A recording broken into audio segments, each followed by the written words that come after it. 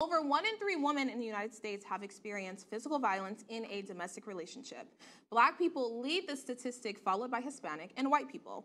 Oftentimes, when a woman is abused, they return back to their partner and give them a pass. So ladies, since this is like super common, have you guys ever dealt with a loved one who went through a domestic violence situation and they just went back? They kept going back despite all the advice you gave them. And how did you handle it? Honestly, unfortunately, like I've had a lot of people in my life that have dealt with these type of situations. And even me too. Like I was in an abusive relationship before and I went back once. Then I didn't go back again. Yeah. Like that was it. I went back once. But honestly, like I feel like when someone, because it's not even just women who get abused, you know, like men are abused too.